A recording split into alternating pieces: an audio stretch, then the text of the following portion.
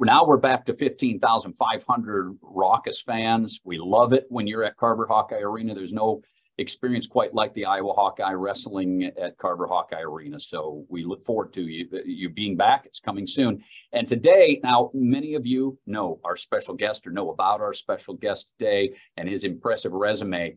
But I will give you a little bit. So our Iowa wrestling head coach, Tom Brands, is starting his 17th season leading the Iowa Hawkeyes storied program. In that time, Tom has been recognized as Big Ten Coach of the Year 5 times and National Coach of the Year 3 times. As a wrestler, Tom was 4-time All-American, 3-time national champion as a Hawkeye wrestling for Dan Gable. He earned 5 World Championship gold medals, and in 1996, Tom won Olympic gold for the United States of America in Atlanta. As our head coach for the Iowa Hawkeyes, Tom's teams have won 4 national championships, 6 Big Ten titles, and we've crowned 13 NCAA individual champions. Tom's teams have shared or won a share of the Big Ten regular season 12 times of his 16 remarkable years as head Hawkeye for the wrestling team. And Tom also shares this with this great success with a great staff, great coaches, and yes, that includes his twin brother, Terry. Coach Tom Brands, welcome today, and thank you for joining us today. Awesome. Great to be here. You are the voice of the Hawkeye. That distinct voice that I hear gets me even more excited for what's coming up. You know, people ask a lot of times, is it old hat, what you do every day? You're in the room every day. And, you know, people get excited this time of year. And I tell you what, it never gets old hat, even in the dog days of summer. So we're fired up that it's close. We're fired up for the fans. There's going to be some news coming out on our season ticket sales again. I believe today our fans show up like no other. I'll say it again. It's a pleasure to be here. Yeah, wonderful. Coach Brands, we couldn't be more excited to have you here. So first things first. Anybody who drives by Carver Hawkeye Arena these days sees a big, well, it used to be a hole in the ground. Now it's a structure going up, and can see the new wrestling training center well underway. In fact, you mentioned special announcements. In November, we're going to the Board of Regents.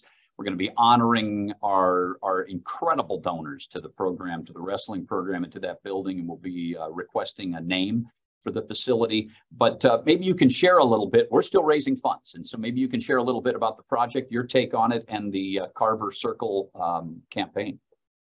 Yeah, we're still raising money. I would say from my chair, we've shifted gears. This has been a labor of love since 2017, 2018. And we came out of the gate running hard and fast, and then we finished hard and fast as well. Our donors have stepped up. Our fans have stepped up. That's not a surprise. Iowa Wrestling has never asked our fans to do something of this magnitude. It's not a surprise for me. A lot of people are staggered by the numbers and what we've been able to accomplish on the fundraising side. But we've had great partners. Kevin Collins and his team have been awesome.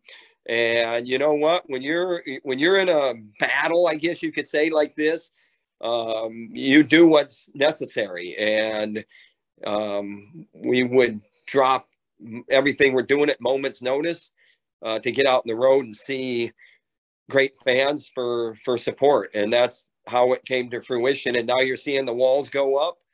And I'll tell you what, McComas Hosina, great choice for the general contractor. They're Iowans, they're Hawkeyes, and the people there have been awesome and on top of it as well. So I don't know about the timeline. You can't control a lot of things, but I do know that we will be moving in sometime in the late spring, early summer of 2024. And things going up fast right now.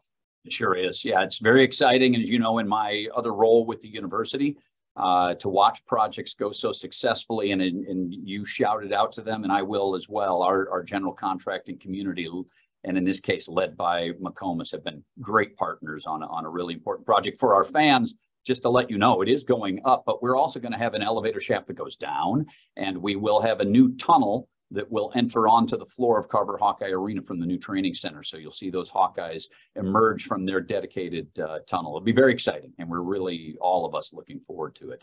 Can't wait. So, Tom, we know today we've got a lot of visitors with us today. A lot of them are wrestling fans. And because of that, many of them enjoyed and frankly were inspired by the Big Ten Network documentary film about you and Terry, going all the way back to your days in Sheldon. One thing that made that documentary, I think, unique and special was that it wasn't about one outstanding person. It was about two twins. And can you talk a little bit about what it has meant to forge and follow the path that you have with Terry, competing with him and against him since childhood, and pushing each other and now sharing in this authorship of a Hawkeye dynasty? Yeah, well, thanks for that. It was, I tell you what, being in the same womb and then all the way to sharing a childhood, and then now being in the same endeavor, trying to and continuing to conquer the sport of college wrestling and international wrestling. There's a lot of things that go through your head. Number one is we never, ever took a backseat to each other growing up. And that probably came through pretty strong in that documentary. The other thing is when we got to the University of Iowa,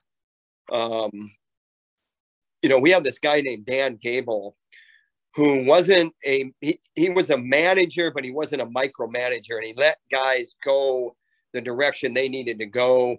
And with the way our makeup was, there wasn't a lot of shying away from things that were painful or hard work. It's not to say that we didn't have things to overcome with growing up and maturity and those types of things. But I'll tell you what, this guy named Dan Gable, I mean, we got better in that environment very quickly, and we got better and we didn't even know we were getting better. And what that means is that we embraced the environment. There was no questioning if we made the right choice or not. We've always been full steam ahead. And, the stories that you hear about our basement, they're true. We had a basement that had wood paneling, the old style wood paneling that was nailed into the wall on 2x4s. And when you're in a small confined area, you're wrestling on a small mat, and you get pushed up against the wall, those nails, they work themselves out. And so there were times where you get pushed up against the wall and you get a rip or a tear in your backside, and you learn to stay in the center of the mat. And that seems like harsh, and it seems almost abusive and almost overboard fanatical. But when you talk about all the things that go into that, not being maybe scolded for your independence, it was a recipe to just go out and go conquer what you set out to conquer. And I can't give the characters in that documentary, you can't give them enough credit. And then Coach Gable, I mean, you can never, you could talk the rest of this show about how great he was, and you could never overstate his importance to Terry and I's growth. Yeah, it's wonderful. And we hear that over and over again about Dan Gable, who, as we know, has become famous well beyond the University of Iowa, but he brought notoriety and a legendary program to this campus, and you continue that. When you and Terry made the decision to follow Coach Gable to the University of Iowa from Sheldon, you were ORABs and making some notice for yourself when you were there, but then grew here. The life of a wrestler on a college campus, especially one led by Dan Gable, and one that had the pressure of being the best, a team that had the pressure of being the best when you were here. I would imagine that there was little spare time when you put into or take into account practicing, competing, studying as a student athlete. Do you recall your college life, apart from those elements, college life in Iowa City? Were there times for you to get out and about in Iowa City? Any favorite hangouts, those kinds of places? We all, many of us, went to the University of Iowa and remember those days, but wrestlers, sometimes you're different. You're taking it to a level where you don't even know what's outside. You're at the wrestling mat. Yeah, I mean, you enjoy the goods of college life. That was number 3 on Gable's priority list. Yeah. You know, when you look up the definition for priority is one thing. And so what Terry and what we would talk about is, okay, priority is one thing. And so what I'm going to do is I'm going to make this tight little circle. And so it can be win world, Olympic, and national championships. It can be to have a strong faith, family's important. And then you're enjoying the goods of college life is also in that tight circle. It just, the circle can't be this big. The circle's only this big. So it's one thing, that priority. And we certainly enjoyed the goods of college life in moderation. And sometimes you got to knot your head and learn the hard lessons of life. But, you know, you asked about a favorite spot, and, you know, the McDougal family, they had a place called RT Grunts, and it was off the downtown area. And we probably frequented that place more than any other, RT Grunt. So if you're looking for like it's not here anymore, but if you're looking for like, you know, maybe just shout out the McDougal. Your go-to. Yeah. It was, as I recall, there were a lot of bikes outside of RT Grunts. So. Yeah. Friday afternoon, they would cook steaks and you'd go down there, and, you know, it was awesome. And the McDougals were wrestling fans, and, you know, Intense Legal Pain shirt came out of RT Grunts. And, you know, if you know RT Grunts, it was Romeo Tango. RT's short for that. So a lot of good memories there. You asking that question. Wonderful. Well, I'm glad they were good, that there were memories there. Coach, obviously your success at the University of Iowa as a wrestler is well documented. Curious, in the time that you were with the Hawkeyes, is there a particular Iowa Hawkeye wrestling moment that stands out in your memory? My total experience was about, really, in a really succinct, fanatical way, was to conquer the world of wrestling. It's hard to pick one moment. I think what happens is you're so driven that the next event is the most important event, regardless of who the opponent is.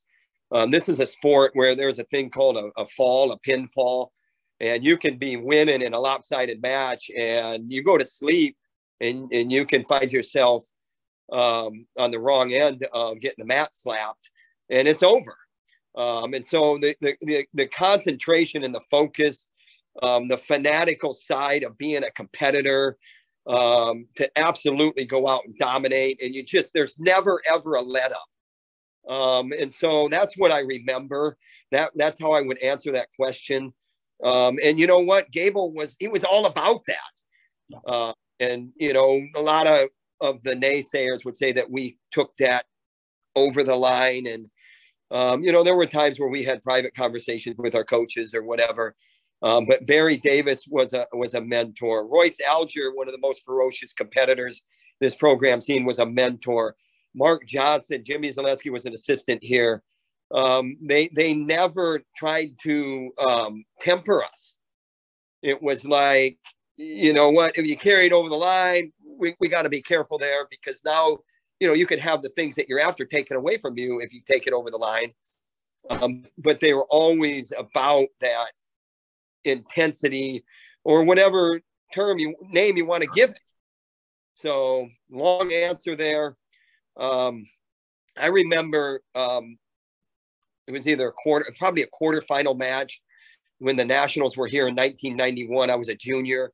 I had wrestled, and so I went back to the hotel to eat, rest, get ready for the semifinal round. And I remember listening to the radio of the matches coming up, and Travis Pfizer was a 190-pounder, and he had a match with a guy from Arizona State, and he had a big upset.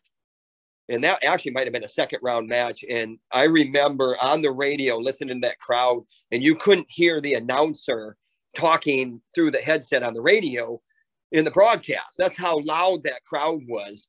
in that upset. So there's a shout out to a classmate, a teammate, Travis Pfizer.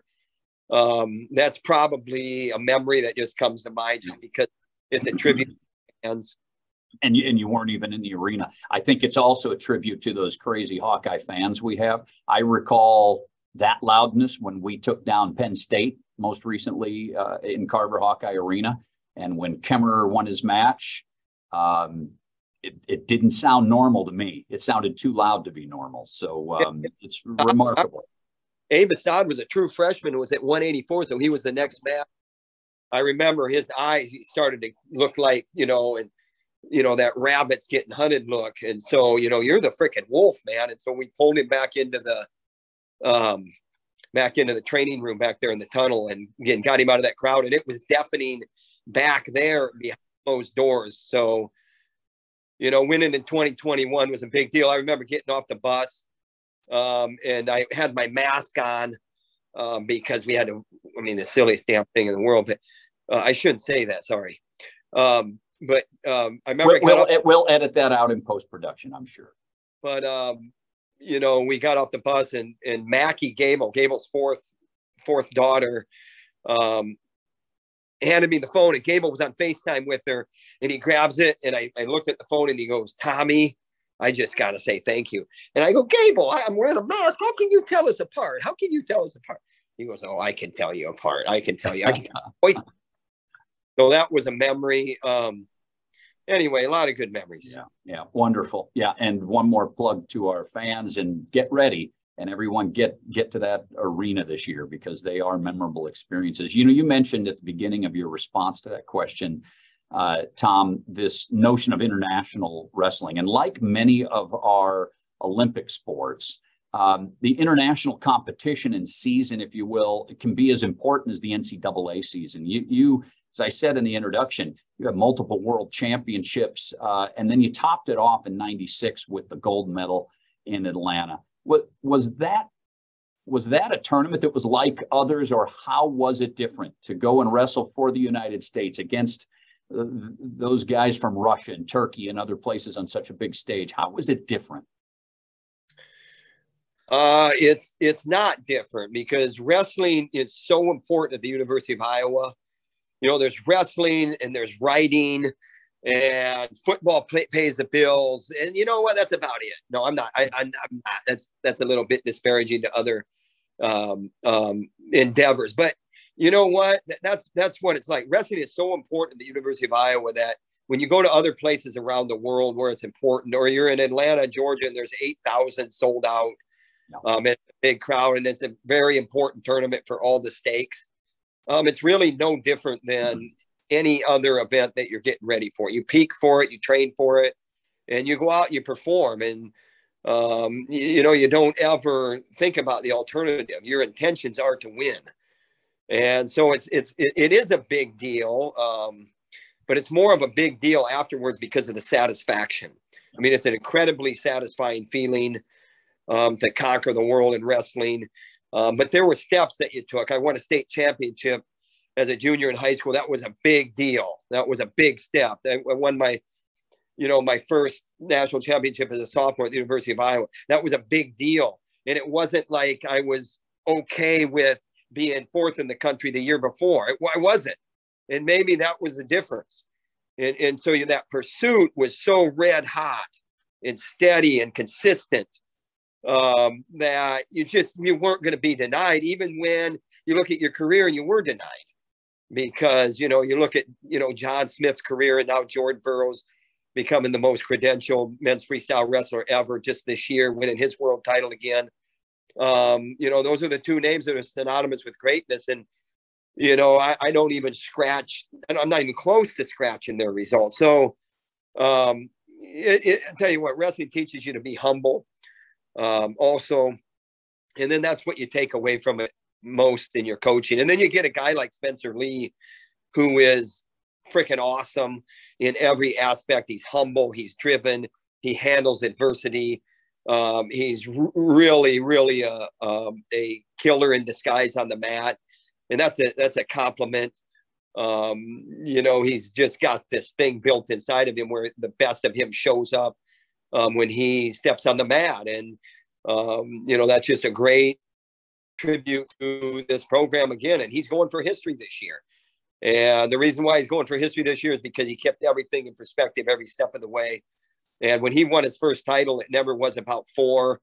And he coined the phrase, he said it himself best. It was about the next one. It was never about four. And then he won two, and then it was about the next one. And then he won three, and now it's about the next one. So here we are in 2022 and 2023. Yeah, exciting. And as you can imagine, we haven't gotten to the visitors' questions yet, but they're coming in, and as you might imagine, some of them are about Spencer. We'll talk more about Spencer later. Coach, you mentioned the Olympics, and of course your brother fought back, as we all saw in the documentary, fought back, went to the Olympics and won a medal himself. So to go from that ultimate stage to something I want to have everybody here have you remember for them. The first time I really got a chance to meet and know you and Terry and ultimately become your PA announcer was when I announced a very unique and entertaining duel in the pool at the Campus Recreation and Wellness Center during our Iowa State Hawkeye swim meet. Can you tell our visitors just a little bit about that brother versus brother race the two of you had? Well, Terry's the winner of the race, even though I won the race. In swimming, you can't twitch a hair on a start, or you're disqualified. I don't even think there's a thing as a false start. And maybe track is the other way. Maybe I got it wrong. Maybe you can have a false start swimming and then you get back up on the blocks, but whatever. And so Terry was leaning, anticipating the whistle start. And I was like, hey, that's a false start. He takes off and he's going, and I'm just sitting there. I'm just like this. And so he took off and expended all that energy down and back. And he gets back out of the pool. And I said, that was a false start. He gets back up. Okay, well, here we go again. And then he was tuckered out. You don't want to ever admit that ever. And he didn't admit it. He jumped right up on the block and got ready to swim again after finishing 50 yards all alone. And I ended up winning the race. But when we timed, because it was on film, when we timed his first lap, he had a better time. So he gets a championship. And I'll tell you what, that's not because I'm a good sport and passive aggressive to give him credit. That's because if you get beat, you admit it. And then you go to work on your deficiencies and you never let it happen again. So I guarantee you that if we put those tight freaking little tight shorts on again, and he wouldn't false start, and I would take him down. All right. Wonderful. Well, that's an invitation. We'll work on that. I think one of the reasons I bring it up is it also displays the generosity you and Terry have for helping those beyond the wrestling team. You gave your time, and as you pointed out, maybe a bit of your reputation in bringing additional attention to another Iowa Olympic sport in swimming. And I can vouch it was absolutely sold out in the Campus Recreation and Wellness Center that night. And I'll also say that you don't just shine on the athletic department. You may not even recall this, maybe you probably do, but you caught a lot of attention, and I will say a lot of gratitude when you included in a post-match interview that one of your favorite organizations is the University of Iowa student-run CAN bus system. Your comment came out of left field, but I can tell you CAN bus leadership couldn't stop talking about it for months. And it happens this week during homecoming week. This is the 50th anniversary of CAN bus on the University of Iowa campus as the longest free public bus system for a university in the country. So your comments even there were very appreciated. Yeah, you keep shouting out. I mean, this is a great place. And, I see your door and you're in your office, and I know that you're in, what's help me out. What's the hall? Yes, a hall. You're a And, I got to visit the interim president Keller when he took over, when Harold left. Harold was a big part of our fundraising for our facility. And then, Keller actually made the announcement, and then Barb Wilson puts the final icing on the cake. But really, you, with all the effort and all the campus people over there, awesome. I mean, the leadership's awesome. Spencer Lee and I got invited to sit with John Keller. And it was the highlight of his presidency. Let me tell you that. Yeah, we were sitting in there, and these two little guys walk in, and I'm not sure that we were recognized by the gatekeeper there. And so it was kind of like, and then when you came out of your office, you're like, hey, Brands and Lee. And I'm like, Leonard's, what the hell's going on? And then all of a sudden it was a party and we were offered water and finally gave you some water. Well, I know that our former interim president, John Keller, is on today. So a shout out to John. And you have no bigger wrestling fan than John. He just can't wait for this season to get started like so many others. And by the way, one other thing you've actually added to the pomp and circumstance of Iowa wrestling, as we've done with football, and another shout out you've made is you've really shared your public appreciation for our live Hawks and the Iowa Raptor project at the McBride Nature Center. We now have those great handlers bring our live Hawks like Hercules to Carver Hawkeye Arena for your meets. And talk to me, why do those Hawks grab you so much? Well, they're born and bred to hunt. And when you can see that firsthand, there's an intensity there that is respected. Nature is fierce, and it's not fair. And for me, it's something that I gravitate towards. So I love it. Yeah, I love it. It's fun. It's fun to see. To throw a shout out is, the marching band. I mean, I love marching bands. I mean, the marching band, I've been introduced at football games, a couple times here and there. And when you walk through that bottom, when you're getting down through in the dark, deep tunnels at Kinnick Stadium, and you're going onto the field and you walk by the band when they're congregating there, they got the most energy. They're the least shy. And I tell you what, you talk about all Hawkeye all the time. That marching band is freaking awesome in Kinnick Stadium. Yeah, and we hope people will join in and join the thousands that will be at this Friday's homecoming parade, when both the Iowa Marching Band as well as the Alumni Marching Band will be on Iowa City streets celebrating the Hawkeyes. Interestingly enough, there are a lot of overlaps between the CAM bus team and the Hawkeye Marching Band team. And they're also, I think, rumors are they're the biggest partiers on campus. So fun group, and they work hard, and they make a huge difference to the University of Iowa. Coach, we talk about wrestling, and you talk about wrestling as this individual effort and sport, but to reach national success, both on the mat and beyond the mat, it takes a team. And maybe you can take just a moment to share a word about your dedicated staff, your coaching staff, and those who keep you grounded and supported.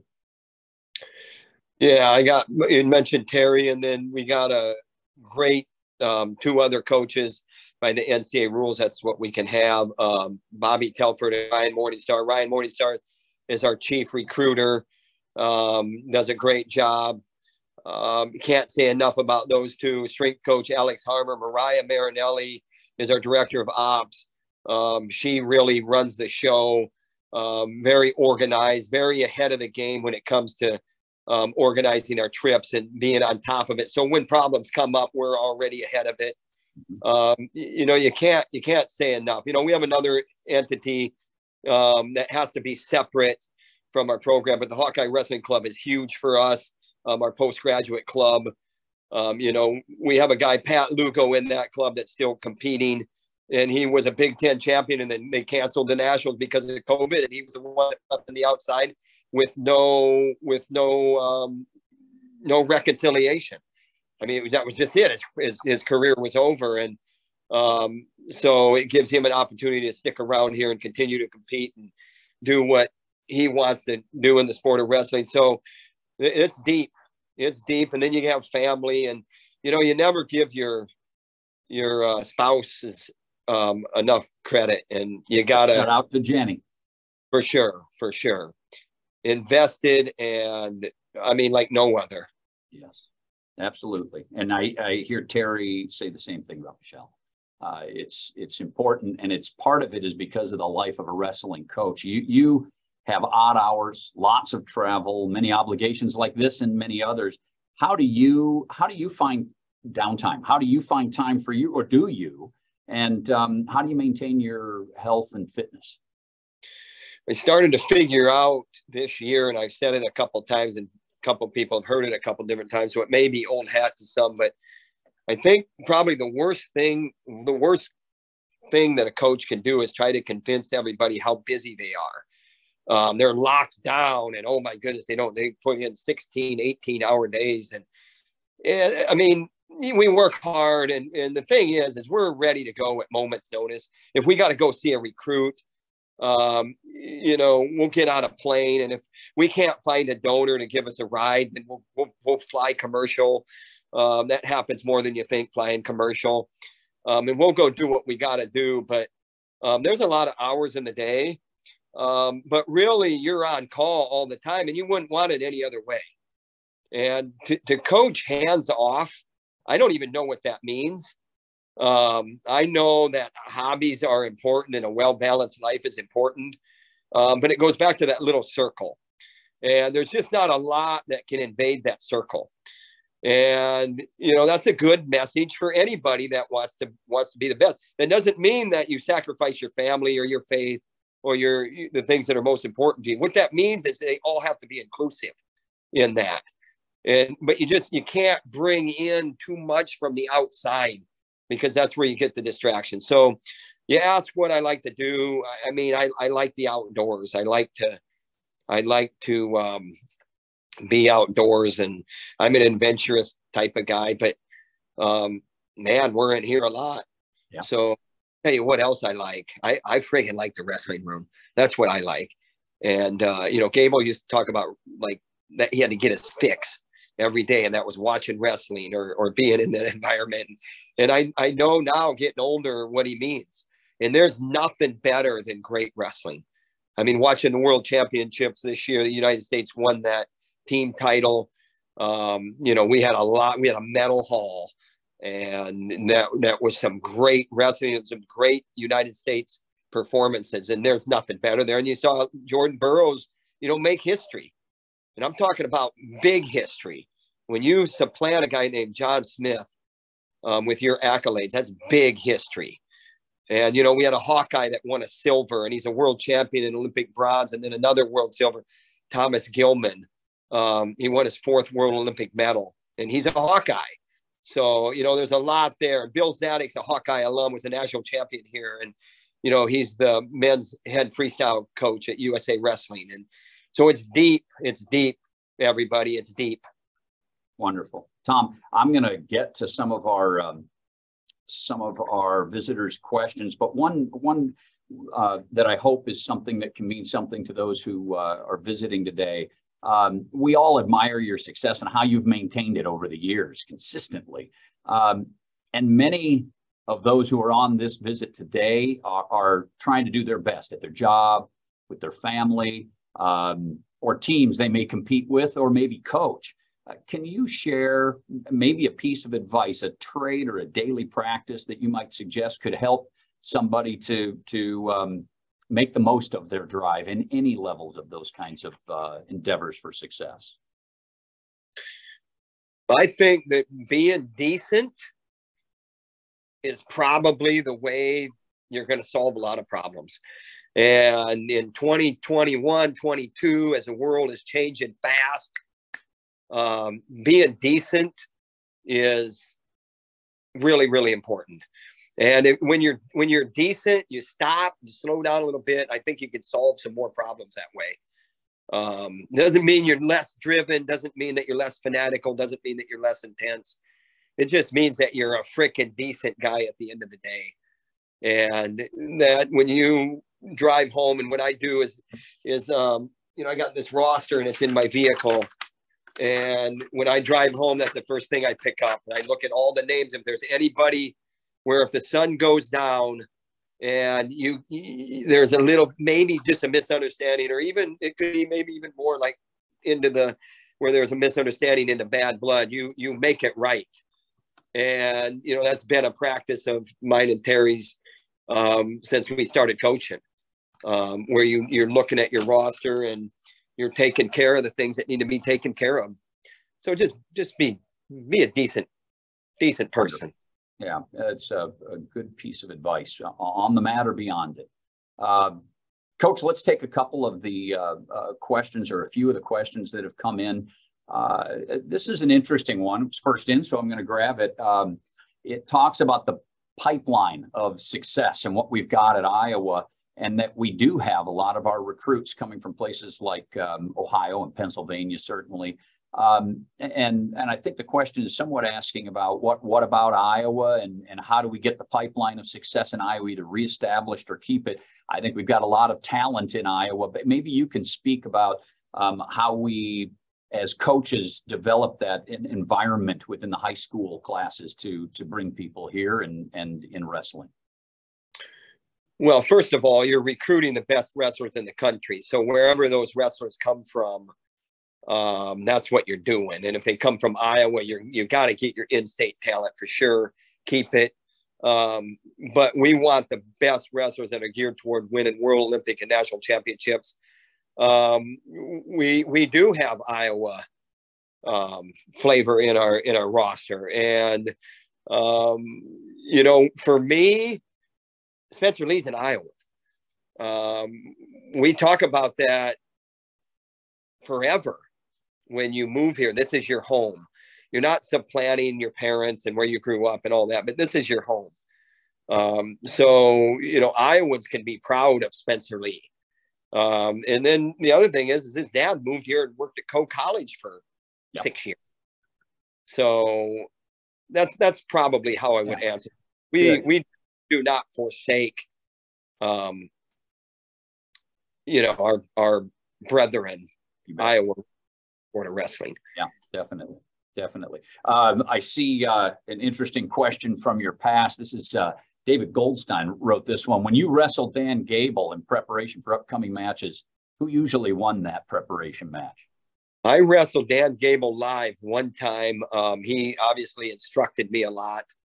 And I came in to a workout situation and looked around the room, and there was only one guy available, and he just said, "You go down, I'm jump on top."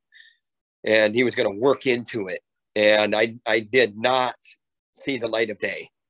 In wrestling, you know, an escape is maybe sometimes a whatever point that you take for granted.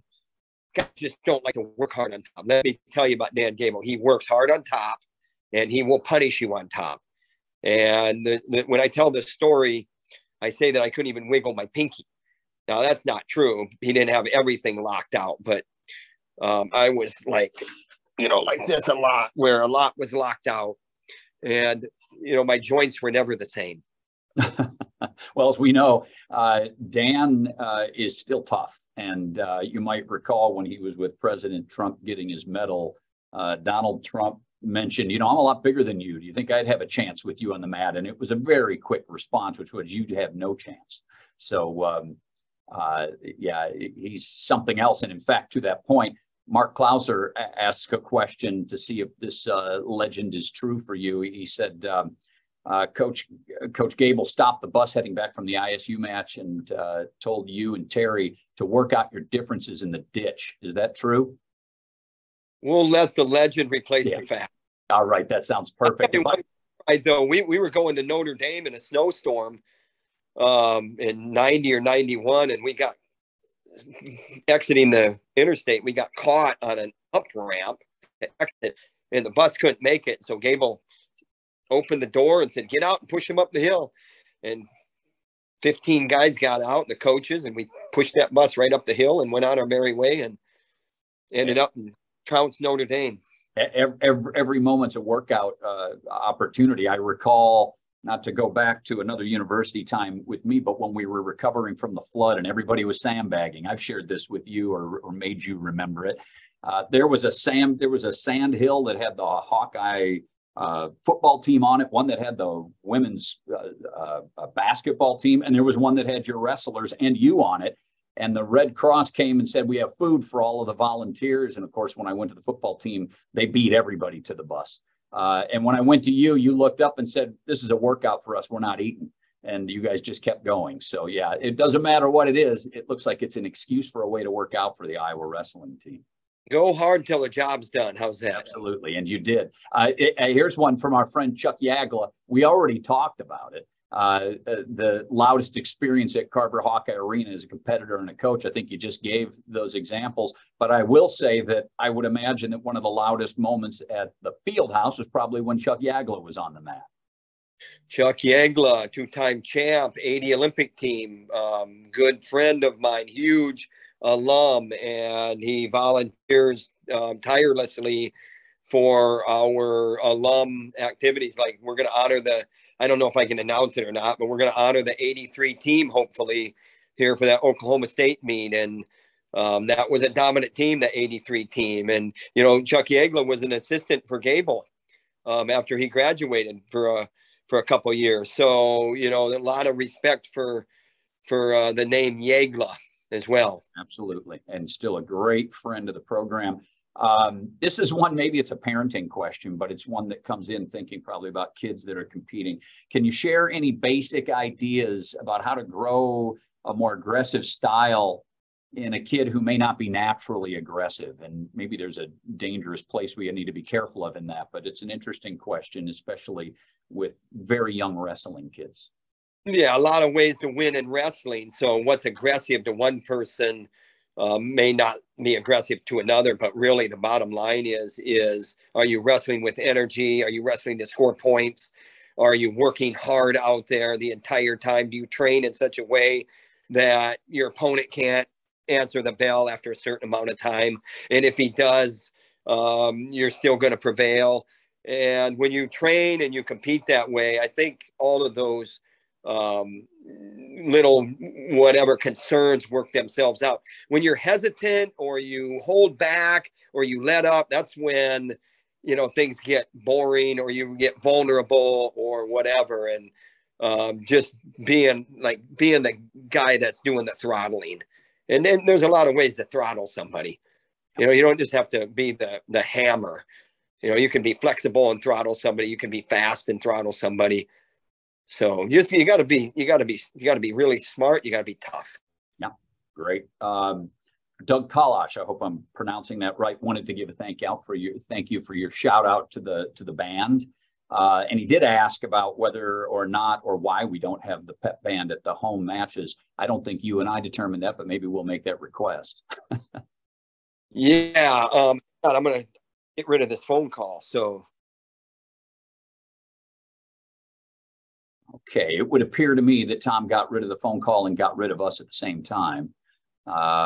Tony, you're the director, but I know we also have James. Maybe you can go and retrieve Coach and bring him back. One thing I will say, we're getting a lot of great questions. Thank you for the questions. I can't get to all of them, but yeah, you're there. You're good. Tom's back on the mat. Hey, sorry, man. Woo. No problem. No problem. Hey, I never sweat so hard in my life. No, you're perfect. Yeah. Yeah. So I don't know if we, you know. Here's the thing. Yeah. I knew when I gave a shout out to the marching band that I'm like, as I'm saying, I'm going, oh, we're going to step into the pep band thing. But the bottom line is I'm not against anything, and especially live music. Can you still hear me? You bet. Absolutely. Okay. My phone's ringing again. But anyway, so my point is that I'm all about the band.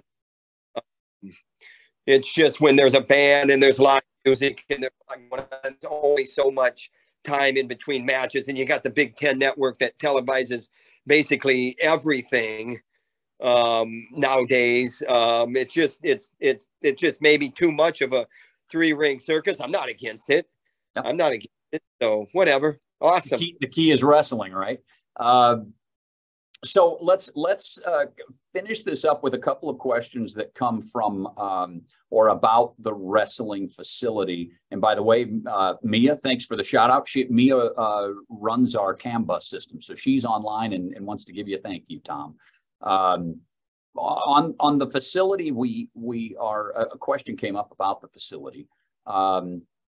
And I'm going to find it here in a minute. It was regarding how the wrestling facility is going to work with USA Wrestling in terms of training and offices. And I'd also ask, I know we've designed this to also incorporate our new women's wrestling program.